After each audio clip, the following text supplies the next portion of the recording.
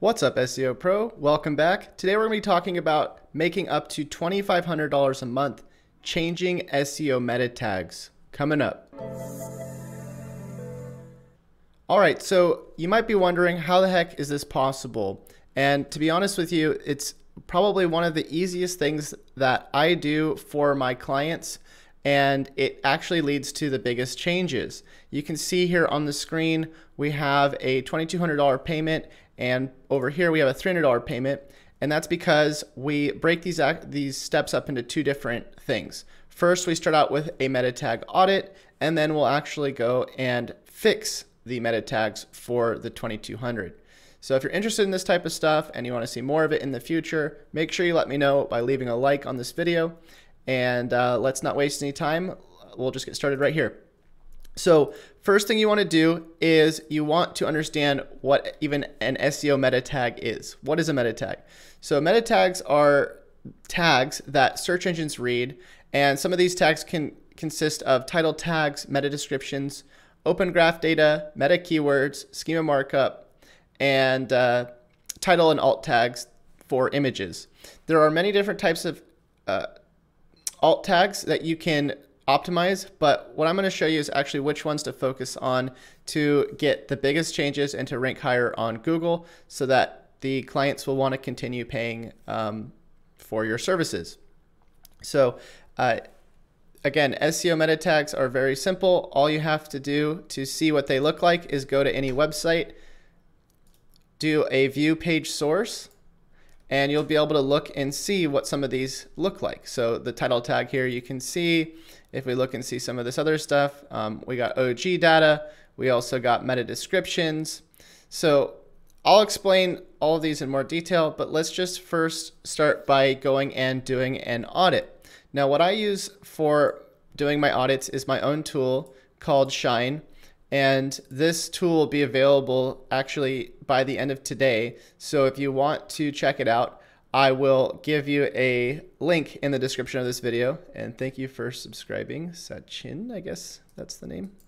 So I'm gonna go ahead and enter in a website that I want to figure out what to do with. And so purityclinic.com is the website that we actually got the $2,500 for. So I'm gonna just enter that in and press start. The tool will start going and finding all the different pages on the website, and it will tell me very soon whether or not the meta descriptions, meta titles, and some of the other elements are present on the website, or if they're too long or too short. And so what I want to do is I want to figure out, what do I need to optimize first? Especially if there's hundreds of pages on a website, I need to be able to see a full overview of what's going on with that website. So once that's done running, I'll get a report that looks like this. And you can see here it has the URLs, it has the meta descriptions, it has the title tags, it has the word counts, all that good stuff. And it'll highlight the things that aren't correct in red. So basically there's different things that you're going to want to do when optimizing these different tags.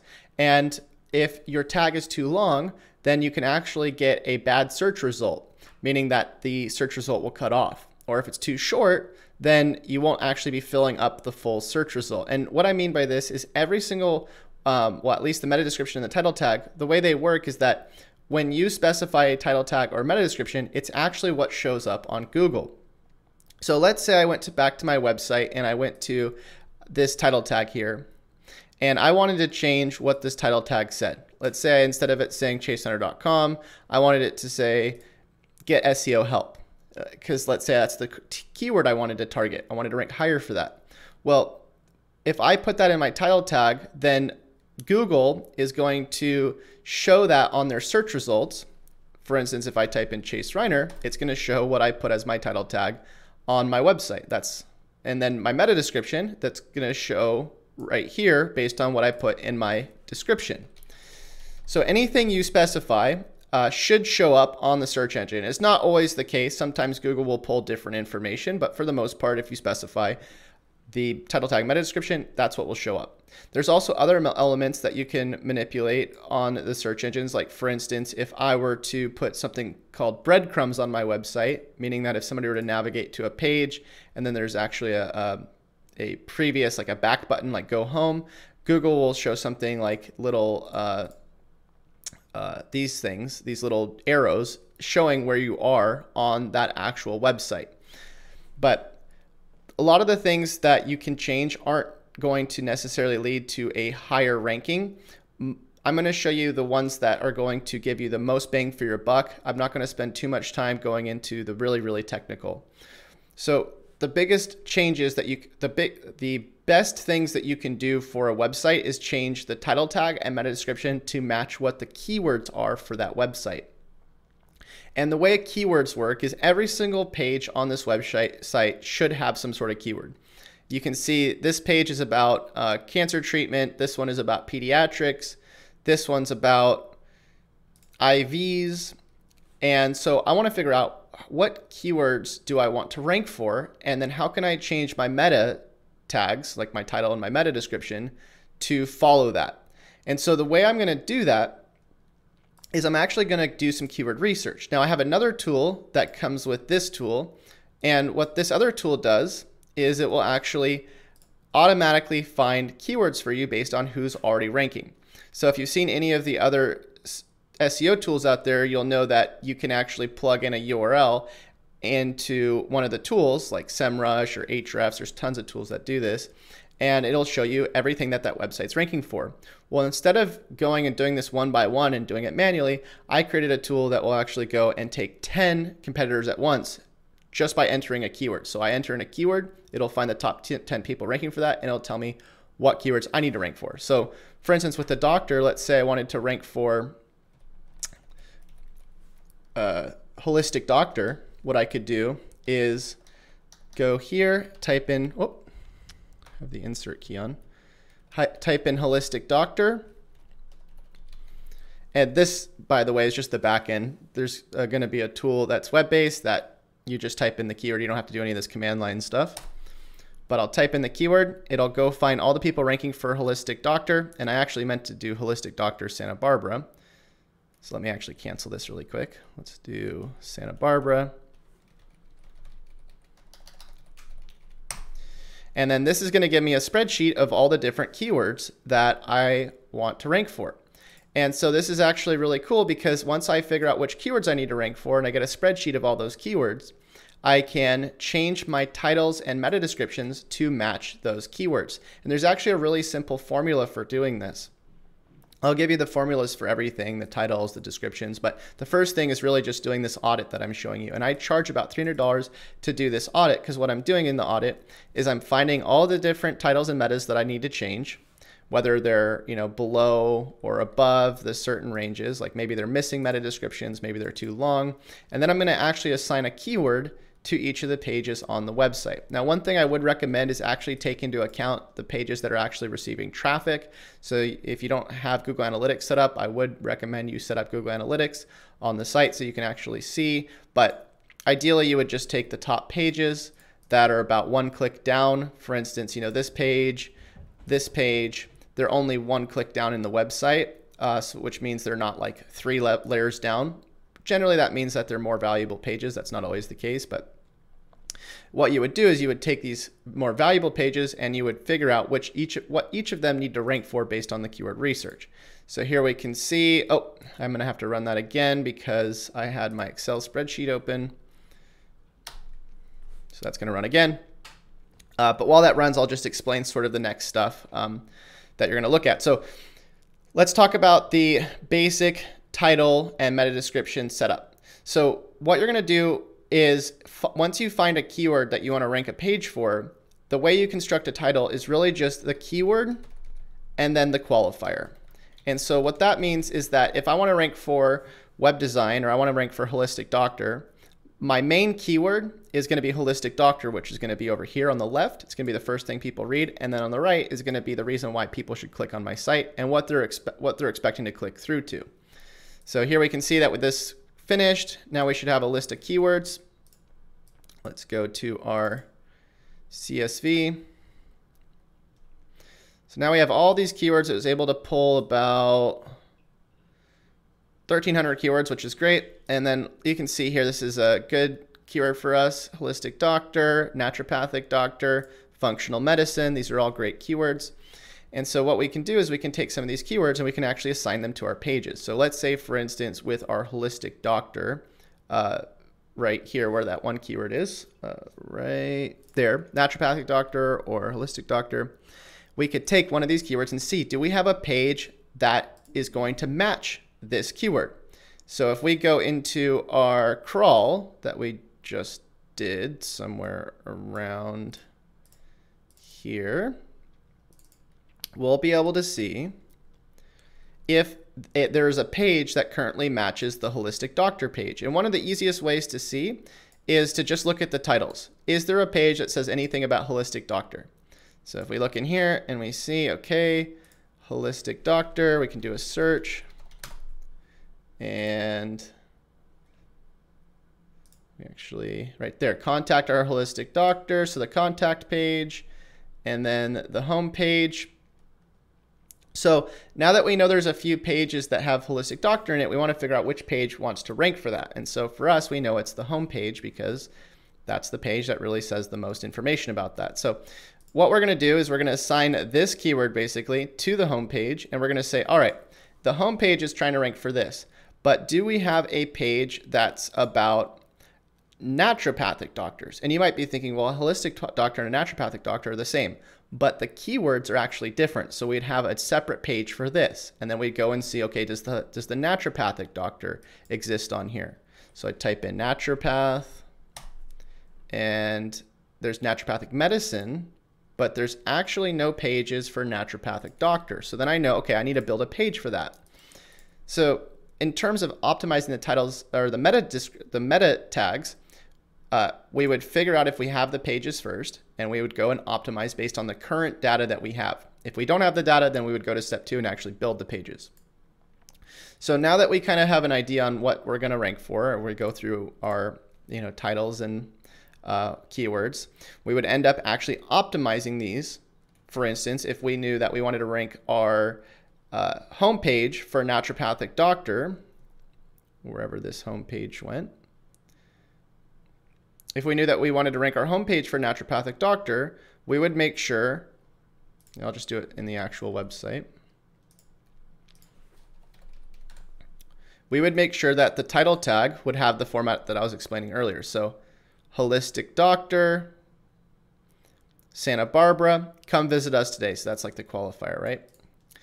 And that's probably the easiest way to rank this page right away. If all you have to do for most websites, as long as the content is somewhat unique and there is content there, but for instance, if we go and see that all of these different pages, word counts are decent, like above 500, they're not in the red, simply just by changing the titles and the meta descriptions to match what the keywords are about is going to help it rank a lot higher. So we actually changed these keywords to holistic doctor, and within like 1 month we were ranking #1, mainly just by changing these titles. Also the description, so the meta description, we are some of the top rated holistic doctors in Santa Barbara. We also want to make sure that we have our keywords in there and some sort of qualifier. I believe in here it should also say come visit us today. It looks like it doesn't. We should say that in there as well. But when we have our keywords in the meta description and somebody types in holistic doctor, it'll actually bold those keywords. You can see here now it says holistic doctor Santa Barbara, and that's going to improve the amount of people who actually click on our search results. So it's very important to have your keyword in the title and in the meta description. Now, as far as some of this other stuff goes, and by the way, if you don't know how to change your title and your meta description on your website, it's generally pretty simple. It just depends on what content management system you're on. For instance, if you're on Squarespace, I would just go to Google and type in Squarespace, change title and meta description, and I'm sure they'll have some simple tutorial that shows you how to do it in a couple seconds. Okay, so Open Graph Data. Open Graph Data is a little bit different than titles and metas because Google doesn't really read the Open Graph Data as much as social media platforms do. And the reason why you want to have open graph data is because you want to specify to social media what to actually share.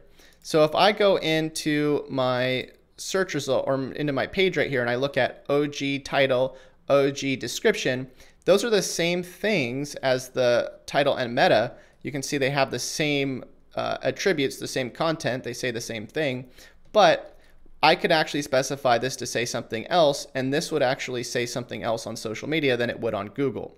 So for instance, if I go to something like the Facebook debugger tool, and I put in my URL, and it looks like I have to log into Facebook to use this now, I guess.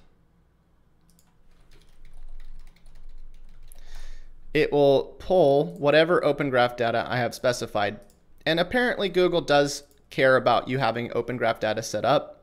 So I would set this up on your site. You can see here it says holistic doctor, and that's the image that's specified, and that's the description. Most content management systems like WordPress and Squarespace will automatically take what you have in your titles and your metas, and they'll stuff it into your open graph data. It will also usually, most content management systems will also usually just take whatever image you have on your page, whatever your first image is, and they'll stuff it in as your image too.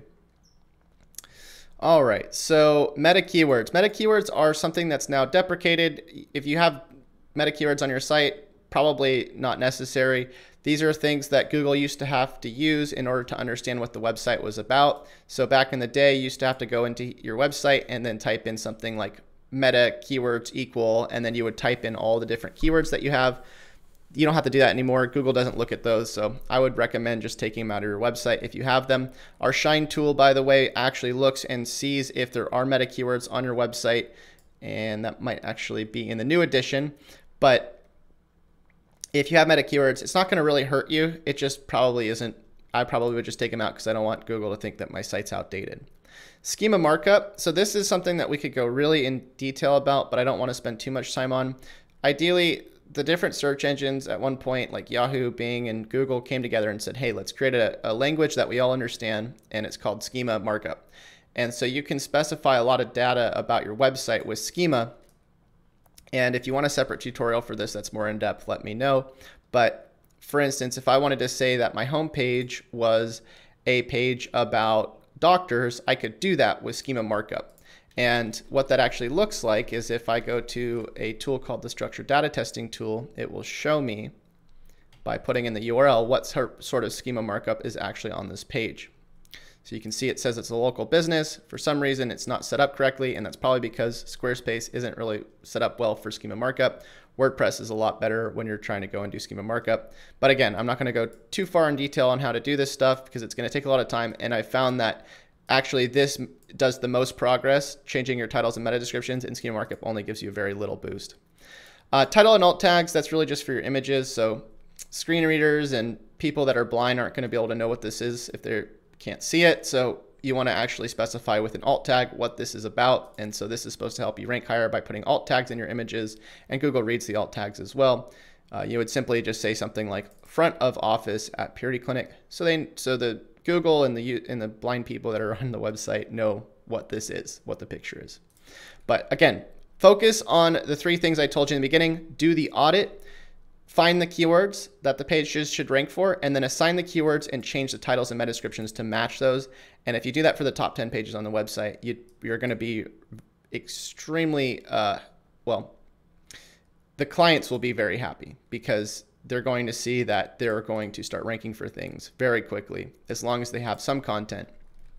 And again, that's not the only thing that you're going to want to do for SEO, but these I found, if you could even just focus on these three things, finding the keywords, changing the titles and metas to match them, and that's going to be worth, it sounds crazy, but it's going to be worth thousands of dollars to the client, because what's going to happen is if they can even rank for one keyword and start bringing in an extra 20 or 40 leads a month, generally it's well worth over what they're paying. So if you want to get access to any of this stuff, just go to chasefinder.com, enter your email. You can get access to my tools. You can get access to my starter kit. You can get access to everything. Right now it's only $1 to try all the stuff out. If you don't like it, I'll refund your $1. And that's it. So thank you for joining, and we'll see y'all next time. Until we do, happy SEOing. See you guys. Bye.